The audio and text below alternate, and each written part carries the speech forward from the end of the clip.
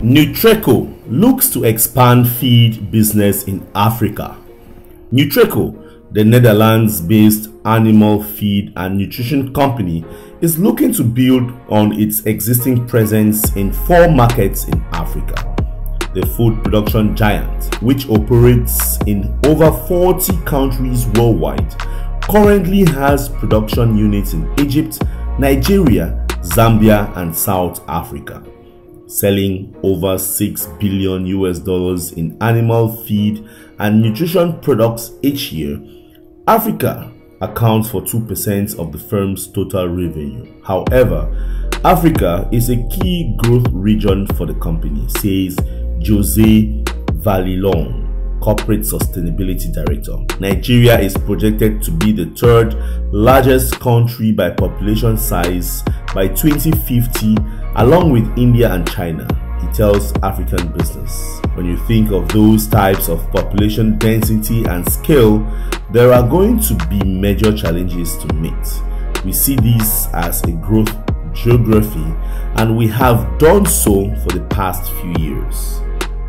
In Egypt, Africa's largest exporter of tilapia fish, Nutreco supplies feed to the industry. In Nigeria, it services the market for freshwater fish and shrimp feed from a base in Ibadan. One of the biggest drivers of business is the demand for high-quality feed on the continent, Villalon says.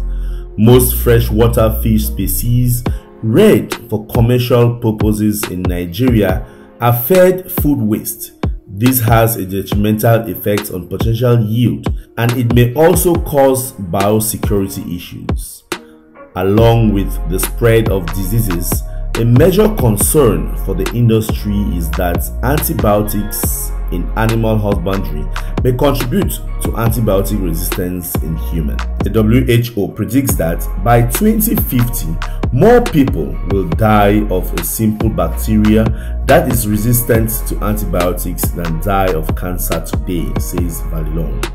For this reason, Nutreco is committed to assisting their clients to eliminate the use and dependency of antibiotics for animal growth promotion and to preemptively treat animal sickness.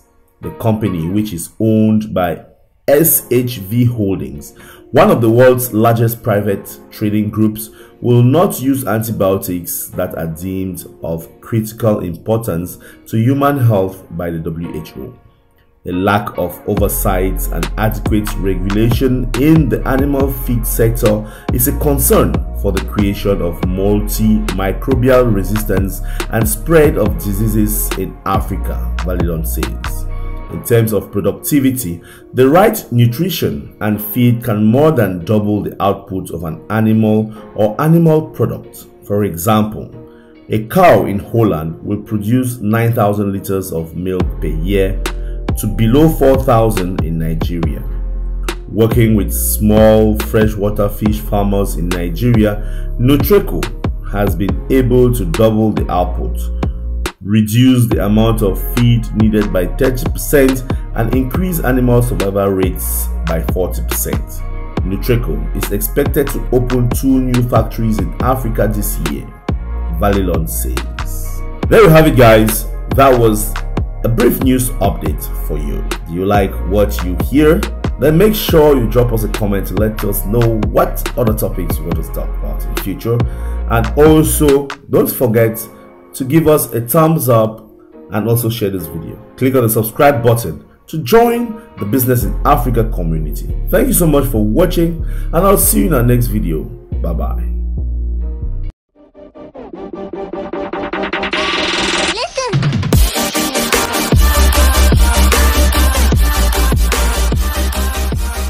Africa's private equity industry in serious stress. Africa's private equity industry has been partly shielded by the impact of COVID-19 due to the continent's relative lack of cases, the dominance of development finance institutions, and its prior exposure to crisis. But partners fear that the pandemic impacts on exits, according to a report. The COVID-19 response report by the Oxford Business Group and the African Private Equity and Venture Capital Association found that the Africa-focused industry raised $1.1 billion in funds and arranged 81 private equity deals totaling $700 million in the first half of the year, with financials, IT, and consumer discretionary accounting for 49% of deals by volume.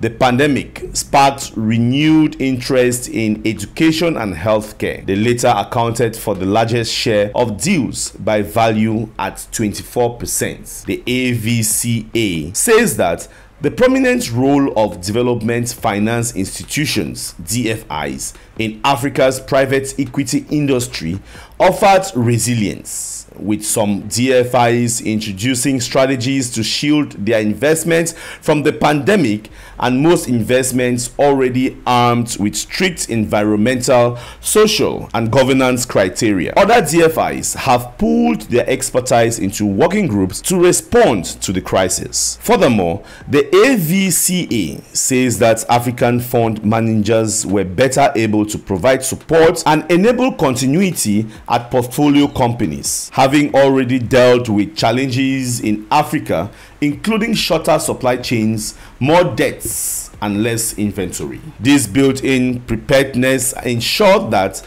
many portfolio companies were able to absorb some of the initial shocks in global supply chain and local demand, says the report. Nevertheless, the pandemic has exposed some of the African private equity industry's inherent weaknesses. Weak exit environments, political risk, and currency fluctuations have all been exacerbated by the pandemic, and African governments are unlikely to offer financial assistance to distressed companies. The uncertainty has led fund managers in sub-Saharan Africa to close their funds at smaller sizes during the pandemic, with some anticipating an reduction in capital inflows, particularly from European commercial investors and Asian institutional investors.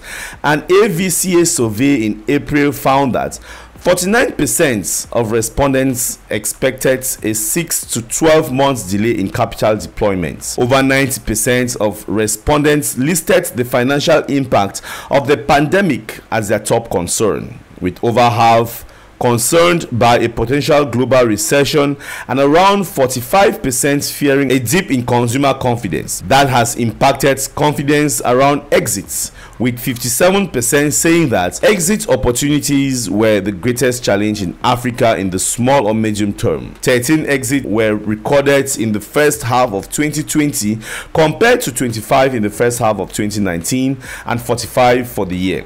Exits are further complicated by travel restrictions, which are impeding the ability of investors to carry out due diligence, says AVCA. Nevertheless, several high-profile exits have been concluded this year, including the $288 million acquisition of payment company DPO Group by Dubai-based Network International in July, and the $500 million acquisition of remittances firm Sendwave by World Remit in August, suggesting that investors retain faith in the longer-term potential of compelling Africa-focused companies.